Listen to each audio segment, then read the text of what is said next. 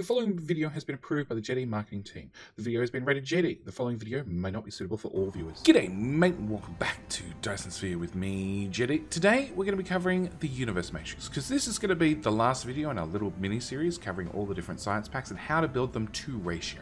Every single one of these videos up until now, actually including now, has been built to do 60 science per minute, i.e. 1 science per second. So yeah, we need one hell of a build. One hell of a build. Actually, the build for this one's not too bad, because you have most of the prerequisites already.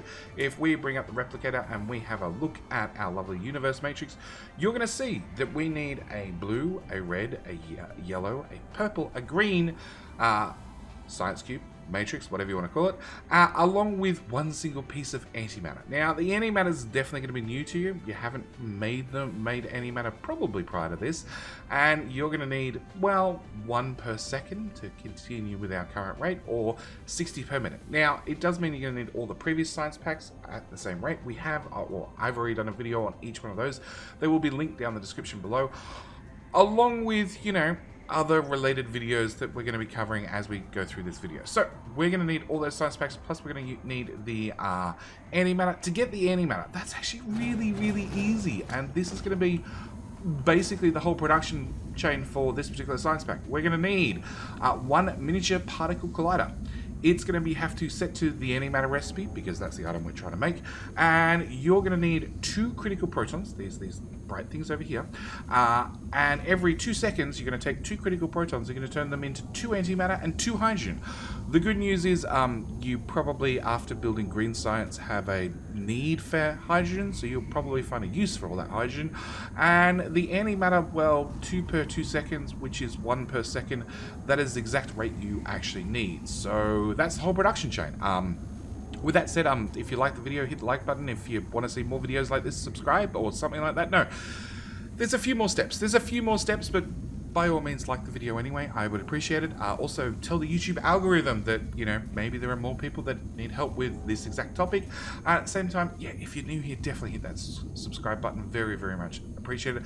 The channel has just gone through its 4th doubling. That is, every year the channel doubles in size. We're up to 10,000 subscribers, and for that I have to thank you guys very much. It's very appreciated. So, couple of things to get antimatter. As I said, we're going to need the critical proton, and we're also going to need to make the science packs themselves. As we can see here, the science packs take 15 seconds. That is 15 seconds inside a lab to mix all together with a piece of antimatter, marinate out, and then produce our 1 science per second we're looking for, which means you're going to need 15 labs, which is, hang on, we'll fly up a bit higher, that many. I've actually maxed out the technology tree, so I can build up to 15 labs in height, hence I have built 15 labs in height. If you don't have the technology tree maxed out and you can't build that high yet, 3 rows of 5. 3 rows of 5 is probably the easiest answer, and run belts in front, belts behind, and bring out the universe matrix on either side. As for the critical protons themselves, well, they're going to require you to go through a couple more steps, and this is really where the challenge for the universe matrix comes from. You're going to need some ray receivers. Now, I will actually link down in the description, and maybe even up the top right hand corner, a video I did cover on the Dyson Swarm and the ray receivers, because normally you use these for power generation, and you're going to get, like, you know, 6 megawatts worth of power, 6 megawatts worth of power from your Dyson Sphere, Dyson Swarm, whatever it happens to be, and you're good to go. It will max out after enough continuous receiving that you'll actually get about 12.5 megawatts, or 12 and a half megawatts of power, I think it is. But we want to be in photon generation mode. So as you can see, I'm using 6.5 megawatts. If I go over to photon generation, it jumps up to 32 megawatts worth of power. So a lot more power consumed from your Dyson Sphere, and as you can see, I'm making 2.65 per minute. As the continuous receiving goes up, so the longer these guys sit in the sun, the more power they can potentially pull down, and also, well, in power mode, yeah, more power they can pull down in photon generation mode, the quicker they actually make photons, which is the main goal we're looking for here. Now, if I happen to find one, can I get one? Oh, I want one right on 3. No, okay, 3.08. That's the closest one we get. We can see we're using about 38 megawatts worth of power. Okay, 38 megawatts worth of power. If we do the maths really quickly, it means you need 960, 970 megawatts worth of power from your Dyson Sphere. So you're going to have to make a Dyson Sphere or a Dyson Swarm that produces about a gigawatt worth of power. Now, I'm actually lucky. If we go to my particular sun right here, we can see I've only put a narrow band around it. I have built a swarm, i.e. a sphere, a permanent structure rather than a swarm. And as you can see, I'm somewhat lucky using a O-type, an O-type star. It has an illumination of 2.45. It's about 2.5 times as powerful as whatever you've got in your home solar system.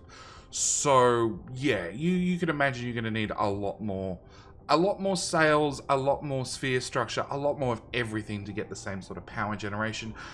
Yeah, but I'm fairly lucky at 7 gigawatts plus. So you're also going to need a whole bunch of ray receivers, and as I said, these are covered in more depth in the videos down in the description below, where I actually covered the ray receivers with the Dyson Swarm, but you're going to need a whole bunch of these. I'm sort of lucky that I've just covered the North Pole. I've covered the North Pole in about 80 of these, 80 or 90 of these. And when you actually set these guys up, for the first time ever, you're going to actually use the outputs from these guys. So they actually have a belt that can either go in the front or the back. So they can either go in the back or out of the back or out of the front. And then what I've done is I've just got one belt feeding out down one of the quadrangle lines, I think they're called. And the rest of the time, I'm just feeding around a circle out to the main line, around in a giant circle out to the main line, and just feeding these guys in onto those main lines over and over and over to make sure I have the photon generation. Now, I didn't make an exact number because as the continuous receiving goes up, as you can see, the power the power consumption is going to go up, along with the critical proton generation per minute is also going to go up. So trying to get something that's going to produce exactly the amount you want for the exact amount of time you want is going to be very, very difficult. On top of that, they are going to slowly, you're going up still. Does that mean this side's going down? Maybe. Nope, that's also going up. Well, there you go. It also means that slowly over time, these are going to slip out of, there we go, that one's going down. So this is going to slip out of being able to actually receive power as the sun sets over the horizon, which means different ones are going to power up and power down as your game continues. So I sort of overbuilt this, but the bottom line is you're going to need about 60 of these per minute. If I bring up my production stats and we go to 1 minute and we look at the favorites, I'm actually producing 180-ish, 170-ish. It sort of varies up and down, as you can see, from the peaks and the troughs, according to how many of them happen to be in sunlight and happen to be receiving power. On top of that, as I said, yeah, with the way the continuous receiving goes up and down and it fluctuates, it's gonna move all over the place. So I'm using 2.67 gigawatts worth of power to produce 170-ish per minute.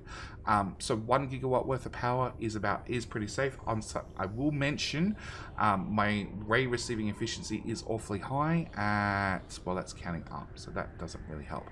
It is awfully high because I have done a number of the researches here. Solar ray basic energy dissipation. That's an infant tech. This one, which I've done, well, that's level 7, that's level 11. I've done that research a number of times. Anyway, as I was saying, after we have our critical protons, you need to bring them down. And I've put them in a buffer, okay? And this is essentially what this interstellar logistics station is doing. It's providing a buffer, okay? The reason I've used this rather than a couple of boxes and a bunch of sorters is I can feed a belt in and I can feed a belt out. Oh, because I already know it's going to come up in the comments. Can you, because it's definitely going to come up in the comments, can I bring a belt into one of these? Come on, line up. That's out, in. In from the rear. Haha. Somebody's going to want to ask, can you just run the belt through these machines, run all the existing protons in and back out the other side? The short answer is no. No, not at all. It's unfortunate. I tried it, didn't work. Okay, back to our buffer box. Okay, I'm choosing to use an interstellar logistics station. Two reasons. One, it's a belt in, a belt out, so therefore it's going to run at the maximum speed of the belt. On top of that, it's a quick and easy and convenient way for me to get rid of my hydrogen. Okay, as you can see, I'm pushing my hydrogen out of the particle collider onto this belt fitting into the interstellar logistics station, and then I have drones at the other end coming and picking up the hydrogen from here so it doesn't back up and getting rid of it. You could use a belt, you could use whatever you want, but the main thing I want to really outline is using one of these as a massive buffer, a massive, very, very tight buffer, because if you have these in your inventory, actually no, they stack at 100. Yeah, they stack at 100, so they're not too bad at stacking inside inside boxes, but this is more convenient. Way, way, way more convenient. Okay, as I said, they're going to come out here, they're going to feed into the particle collider. It's going to split off your hydrogen, which I'm just disposing of in there and having drones come pick it up and cycle it into power, or more likely into green science, because the gravity matrix was definitely a hydrogen short, so this is a good place to get a little bit more hydrogen to feed that one a little bit faster. And at the same time, we're bringing out the antimatter and we're shoving it straight into labs. Now, all these labs here, 15 labs high. How many labs can you actually run off 15 labs high? The bad news is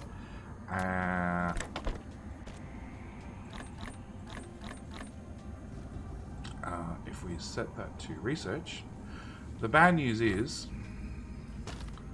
can I, oh, never mind, it should do it. No. Put those in there with one more.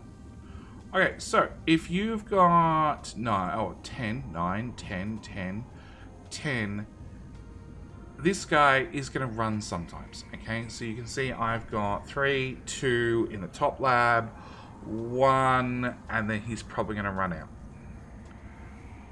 No, 0, 1, 3. It's counting up and down, okay? It's counting up and down. Now, as for research, because that's definitely going to come up again in the comment section, there is research speed 1, 2, 3. 1, 2, 3 are purple, purple, and purple. And then you have research speed 4. Okay, which will speed up your labs. Currently, my labs are doing 240 hashes per second. I haven't bothered getting the research speed 4, which is an infinite research. You can make your labs go faster and faster and faster. That is just using science in the labs. That is not actually producing science faster. But you can make the labs go faster and research faster. The catch is I'm only running 3 and a bit labs occasionally off 15 labs making universe matrix, okay? So it's something you have to keep in mind, that you're not going to run many labs off this. If you want to run significantly more labs, you're going to have to significantly bump up your science. As for the science itself, there is a number of infinite techs. So obviously, as I said, we have the research speed. We also have the veins utilization. That's one of the researches I've done quite a number of times. As we can see, where is we? Ore consumption per miner product. So I've got plus 10 mining speed, so I'm up to 190%. 190% mining speed. On top of that, for every 1 ore I get out of a miner, I'm only using 57% of the ore in the veins. So it does mean that I'm getting not quite double the amount out of each vein yet. So if I find a vein on a planet that has about 1 million, it's probably closer to 2 million. Not quite, but with a couple more levels of research, it definitely will be. And also, you might notice with me running 3 labs, it's a 2-hour research. 2.5 hours, depending on how many labs are running it right that second. 2-hour research to get to the next level, which is 20,000 packs. One of the other researches there is the logistics carrier engine, which will increase the speed of, where are they?